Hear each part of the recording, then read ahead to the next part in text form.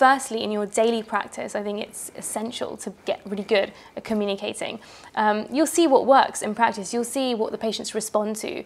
And you should just sort of make a note of those communication styles or particular phrases that you can use and work on those. So I think in practice, communication is essential for your patients, but also for the rest of your team as well, your nurse, your principal. Good communication is crucial for sort of a smooth running of the day.